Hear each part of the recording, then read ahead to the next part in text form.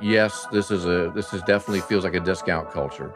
Yes, the supply chain has been unstable for some time now. Mm. And yes, it's going to right itself as we get in well into 2024, probably.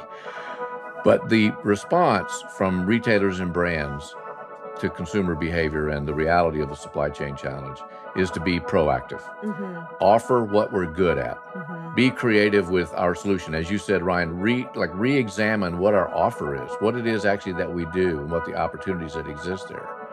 And take a deeper look at your customer, their emotions, what season of life they're in, and how might you respond.